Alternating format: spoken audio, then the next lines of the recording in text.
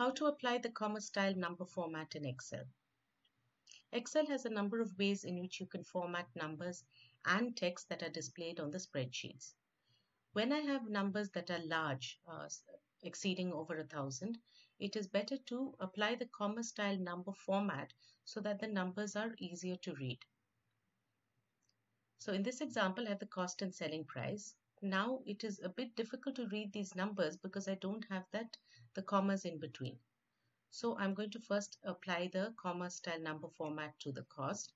There are two ways of doing this. The first way is to select the column under the home menu, under number, go to the comma button, which is comma style, and click this. So this does two things. One is it introduces the separator, the 1,000 separator, and it adds 2 decimal places. So this is the quickest way to do it. The second way is to select the column again, and I use the format cells. Right click, go to format cells, and under this I change it to a number format and say I want to use the 1,000 separator, which is the comma, and say OK. So in this case, since that format windows also mention the 2 decimal places, this has the same effect as using the comma button on the ribbon. This is how to apply the comma style number format.